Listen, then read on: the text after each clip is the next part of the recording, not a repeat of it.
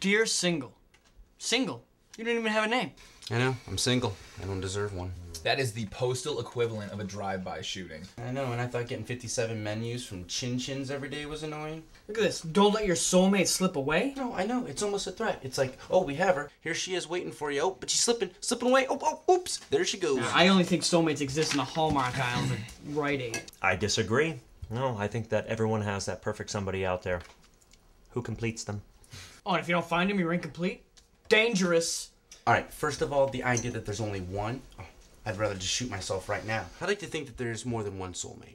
I agree. I've had hundreds. And if you miss one, here comes another one, like cabs. That is not how it works. Oh, okay. But you're still looking outside yourself. It's like saying you're not enough. Are you enough? Actually, today he's too much.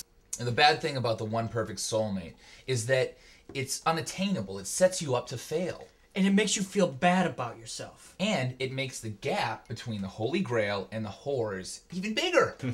I don't care. I believe in soulmates. I thought Tracy was mine. I just don't think your soulmate would, on your leg. Probably true. Yeah. I still think that soulmate is out there, and maybe I should keep looking. Here you go. We're filling this out. No, I am not in the mood. Not for you, for him. Oh, good. No. Yes.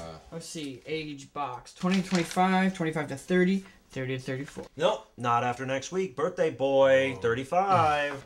Oh, 35 to 40. Welcome to my box, dude. Bang. Bang. Big Bang. bang. Bang.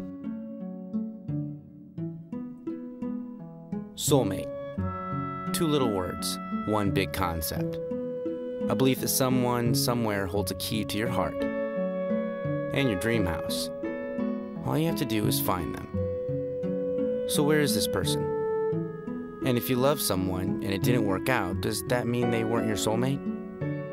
Were they just a runner-up contestant in this game show called Happily Ever After? And as you move from age box to age box, and the contestants get fewer and fewer, are your chances of finding a soulmate less and less? Soulmates. Reality or torture device?